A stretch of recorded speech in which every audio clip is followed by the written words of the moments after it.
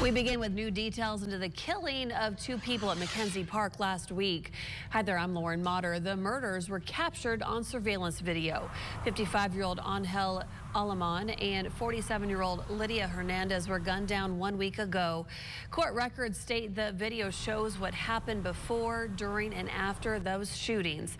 It shows the victims in their car at the park before the shooting as they walk around the area. A gray SUV approaches from the west, then speeds toward Alaman's car, stopping. Two people then approach them, and the video shows each of them falling to the ground. Witnesses also reported seeing two cars leave the area after that shooting. One was in a white SUV and the other a small gray SUV. Police would later track down these suspects, who are Alaman's nephews, Justin and Josiah Alaman. They're both charged with 2 counts of murder tonight, and they're being held in the Lubbock County Jail.